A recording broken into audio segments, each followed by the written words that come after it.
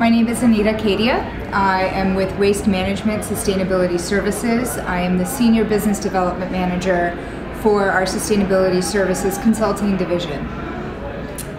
Anita, you gave us a presentation today about zero waste systems. Can you tell us the key messages you wanted to give in your seminar? Certainly. I think that the most important thing to remember in creating a zero waste platform or creating a zero waste system is employee engagement and communication.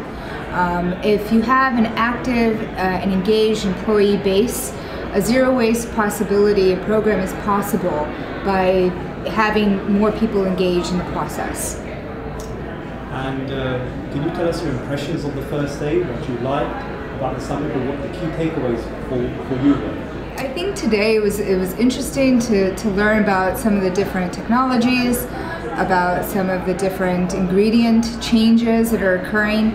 I really enjoyed hearing about the sustainable packaging portion of the discussion, as well as hearing somewhat about how do we create that standard for consumers.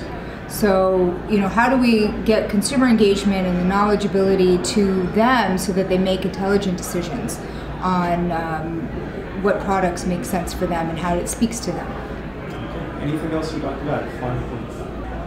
I think that having everybody from the value chain is very important in conversations like this.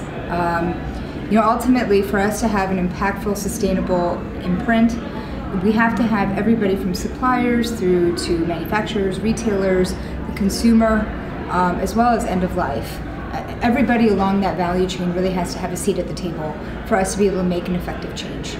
And without that dialogue, and missing pieces of that dialogue, I think that we are going to be missing out on key voices that are then going to have that impact.